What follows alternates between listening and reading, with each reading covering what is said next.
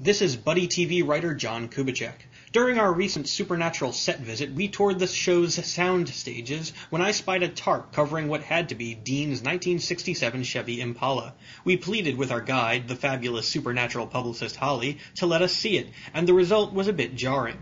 Of course, there isn't just one Impala, but several, and the fully functional versions are kept in safe storage. What we saw was this, an empty shell of a car, no wheels, no grille. This one is used primarily for interior shots with the aid of a green screen behind it. While some fans might be disillusioned to see how a TV show is really made, I enjoyed it.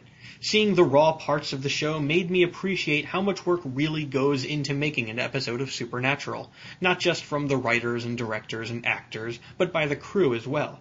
On this one sound stage, they have the car, the green screen, and the sets for several episodes. In fact, while we were there, the crew was actually building sets for the episode they were already filming in the next sound stage. Some fans might look at this Impala and see a pale imitation of the majesty the car conveys on screen.